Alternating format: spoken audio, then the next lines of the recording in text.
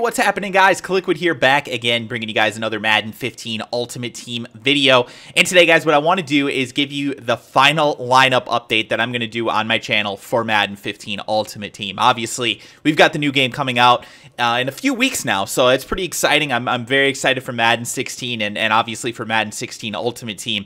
But I want to show you guys what I have going into the final month here. So let's go over here and take a look. I have made some upgrades on my team, so you are going to see some new stuff.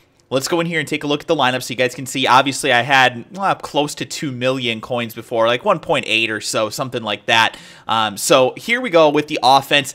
Obviously, not really anything different here. The most recent upgrade that I made was having Vincent Jackson at tight end.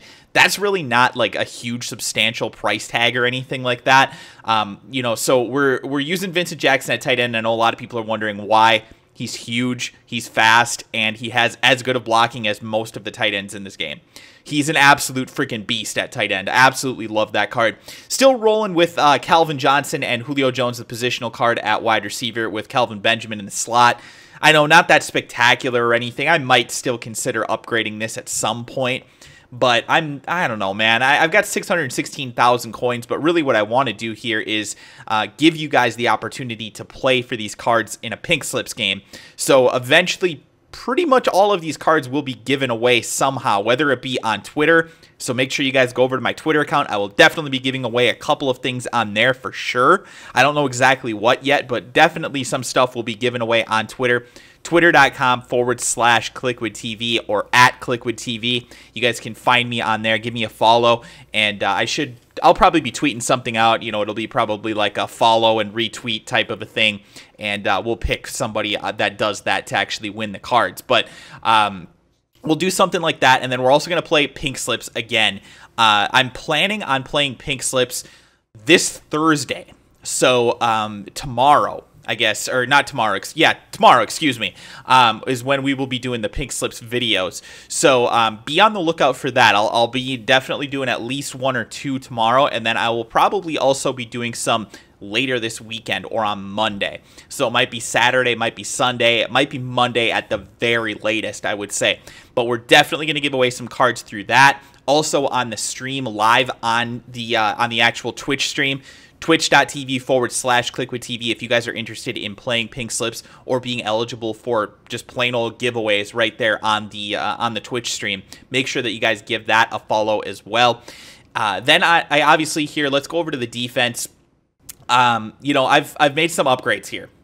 You can probably see the major upgrades that we've made here to this defense. We got some beastly cards that we added, guys, but I want to quick mention that I am also going to be giving away a couple of cards here on YouTube. I'm going to figure out a way to do that as well, but obviously this is the main thing that I do to communicate with you guys. Twitter and Twitch and all that other stuff is kind of a side project, I guess you could say. It's not the main source of how I want to communicate with you guys. So YouTube, I definitely want to give back to you guys. Thank you all, obviously, so much for all the support throughout the year. And we'll definitely be giving you guys something somehow. We'll figure that out, though, over the next couple of days. So be on the lookout for that update as well. So here is the lineup update, guys. We're still rolling with the 4th of July Ronnie Lott here at strong safety. And you guys should let me know as well, if you could. What do you guys think about me playing him at strong safety and the standard Ultimate Legend Ronnie Lott at, or excuse me, This Ronnie Lott, 4th of July, at free safety, and the other Ronnie Lott, the Ultimate Legend, at strong safety? That's kind of where I like them, but I want to hear what you guys have to say. Do you think I should swap them? That's just my personal opinion. I like him over here because then typically he's going to do a better job against the face catching. If I ever run like a cover 4 or something like that, he's typically going to get over there a little bit better than the other Ronnie Lott. That's not quite as good. So let me know what you guys think on that. Now, at outside linebacker, we're still rolling with Jack Ham and Derek Brooks. Now, I have been running a 3-4 linebacker set with the defensive line. So I've been running a 3-4 defense, guys. So what I decided to do here was go with Jack Ham as the right outside linebacker. I've had him since pretty much right when he came out. And then Derek Brooks is the big upgrade that we made here. I am just a huge fan of any Derrick Brooks card. You guys remember last year I had Derrick Brooks, and just he's one of my favorite players. He always is, because he has such great zone coverage every time. I mean, just look at these attributes, guys. If you compare him to DeMarcus Ware, who was my other left outside linebacker, and I still have him on the roster, just take a look at some of these attributes for coverage. He's got amazing catching. He has 90 catching versus 63 catching from DeMarcus Ware. He can get some serious interceptions. Obviously, he's got great tackling as well. He's not going to be as good of a pass rusher, but he's still actually not that bad. He has 88 for a finesse move and 76 for a power move, which is kind of trash, but 95 block shedding. That's not too bad. I'm very, very happy with that. 100 pursuit, 99 play rec. He's going to do a great job overall in that area. Then in coverage, man, 88 for man and 97 for zone. It just doesn't get much better than that. With great catching in traffic and spec catch attributes. Great hit power too as well. He's still got 99 hit power. And if you were to be in a situation where you ever are pressing with him against a tight end or something like that, he has a great press attribute too. So this is definitely one of my favorite cards, one of the cards that I was looking forward to adding to my team. And you guys will see him in an upcoming game here very soon on the channel. I wrapped up a head-to-head season recently, so you guys will be able to see him at least in one game. But anyway, so we added him. We also added Patrick Willis as our second middle linebacker. Again, I'm running a 3-4, so he's out there pretty much every play. And then we've still got the 97 Luke Kuechly for depth. And like I said, we're still keeping DeMarcus Ware as well for depth. So all of these cards on my defense and my offense will eventually be given away, guys. I'm not keeping anything. I'm not selling anything. It's all going to be going to you guys for all the support that you gave me throughout the year and just everything that you guys do to make this channel so awesome, that you guys leave those comments below. You guys like the videos, you share them, you subscribe to the channel. It means so much to me. It really, really does. So I want to give back to you guys somehow. But again, Patrick Willis, another beastly card. Great attributes pretty much across the board, as you would imagine from Patrick Willis. Great speed, great tackling. He's even got good zone coverage. Again, he's not quite as good as Derrick Johnson, in my opinion, for the middle linebacker in a 3-4. That's why he plays the second middle linebacker position. But he's still really, really, really good, and I'm a big fan of this card, so he's definitely going to be a big playmaker for me, I think. He's going to be definitely better than Luke Kuechly. If you compare him to the Luke Kuechly, actually, you'll see he's pretty much better in everything other than play rec. And I can definitely deal with that, especially if I'm using Patrick Willis. I can do a pretty good job of, making the play recognition not matter. So, again, I'm a big fan of this card, and he's definitely going to be a big upgrade for me, I think.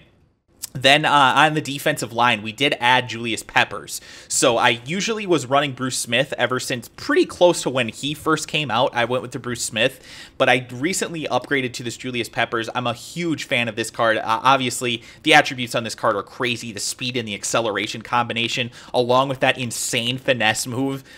Yeah, we're talking about just a ridiculous pass rusher. Julius Peppers, ultimate legend. I wish that I could have afforded the boss edition of this card, to the outside linebacker version, but you know what? I feel like this card is going to do just as good of a job at DN, to be completely honest with you. He's so fast and strong, and just he really has pretty much everything you would look for in a defensive end in this game. So I'm a big fan of this. He can do a great job against the run and the pass, which is obviously what I'm looking for. I need somebody that can get pressure on the quarterback when I rush 3. Because with the defense that I like to run, I like to try and force my opponents into making mistakes. And the best way for me to do that is to really rush 3 and drop a bunch of guys into coverage on occasion. And a lot of times people will throw interceptions when you do that. Bruce Smith was good, but if you look at the speed and acceleration, he was 5 acceleration slower and 7 speed slower. So he wasn't getting after the quarterback anywhere near as quickly as Julius Peppers does. I mean, it's pretty much like an extra half second or so. If they had the exact same animation that triggered and everything, he would get to the quarterback quite a bit slower than Julius Peppers. I know it doesn't sound like a lot, but in football terms, a half second to a second is a ton of time. And that's why I'm a big supporter of this card, and I really think that it's going to be a big upgrade for the team as we're wrapping up the season here. We're still going with the Vontae Davis at #1 cornerback. Patrick Peterson has been downgraded to the #3 cornerback as we make the upgrade here to the best cornerback in this game, in my personal opinion. Now, obviously, there's a boss edition, but, the overall attributes on this card are just so ridiculous. Like, Night Train Lane, guys. Yeah, I mean, just look at all the attributes. Just, he's so good at everything. He's like the Bo Jackson of defense, honestly. With just, it's insane. He's so good at everything. 83 strength. Very, very good for a cornerback. 99 speed, 100 acceleration, so I'm not really so worried about the lob streaks with him.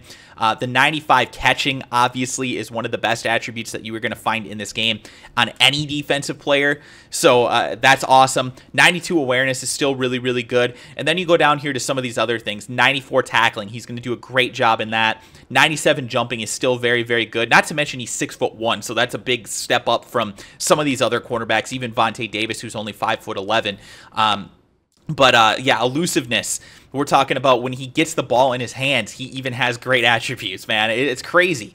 Then the thing that I was really, the big thing that I was looking for with this was an upgrade in zone coverage over my Patrick Peterson. I'll quick show you guys the comparison. 96 zone coverage for Pat Pete and 101 for Night Train Lane. Not to mention they have the same man coverage attribute, and Night Train Lane is substantially better in play recognition as well. So, you know, across the board, we're pretty much talking about one of the best cornerbacks that you can possibly put together in this game. I'm a huge fan of this card, and I'm just excited for people to try and throw the ball deep on him because, look, if Night Train Lane can't stop the lob streaks, I just don't know who possibly could. I mean, really, like, we're talking about one of the absolute best cards in this game, period. So, man, if he can't stop it, I just don't know if anybody can in this game. But other than that, we're still going with the kind of the same lineup we've had. We've still got Mean Joe Green and Aaron Donald in the middle. I did upgrade, obviously, to the Jared Allen at left end. So we've got some decent pass rushers here. We've got Jared Allen coming off one end with 102 acceleration and 89 speed, and Julius Peppers coming off of the other end. So just beastly stuff on the defense. This is the best defense that I've had all year. You know, again, I'm running a 3-4 defense, so Aaron Donald really doesn't see the field that often. But, you know, in those situations where I might run like a nickel defense, like a standard nickel defense, he might be on the field as a defensive tackle. And a lot of times I'll actually put him into a QB spy against the more mobile quarterbacks because he's actually really, really fast. If you guys don't know that, he's got 88 speed as a defensive tackle, so that's pretty beastly. But that is the lineup, guys. That's the defense. Real quickly show you the specialists again. We haven't really made any, you know, substantial differences to this. This is still kind of what we're going with. Oh, I also want to show you, I forgot, backup running back right now. Eddie Lacy, final edition. We've got that. I don't know if you guys have seen that. Some of you might have, some of you might not have. But yeah, anyway, so we've got some good running backs. We've got great quarterback, amazing wide receivers. That we've got the best offensive line that you can build in the game. Great tight end. Defense, pretty much one of the best defenses that you can put together other than having boss cards or golden tickets. So I'm really proud of this team at this point. I'm happy to have it. Sucks that we're almost ending Madden now, but I think it'll be fun for maybe another week or so that I'll have some of these cards. But again, I'm going to be giving stuff away, guys, for you live on stream, on YouTube, on Twitter, everything like that. So guys, please be sure to continue to subscribe to the channel, like this video if you guys want to see some great giveaways, and let me know what you guys want me to do. If you guys have any ideas on how I could give away some of this stuff, don't just say please give it to me in the comment section, because that's not going to happen. That's not the way that we do the giveaways, guys. It's not fair to anybody. So let me know if you have any ideas in the comment section below. Thank you guys all so much for all the support. I truly, truly do appreciate it. Thank you guys from the bottom of my heart. And I'll see you guys soon in the streams or on videos to give away some of these cards. Thanks again, guys. Talk to you later. Bye-bye.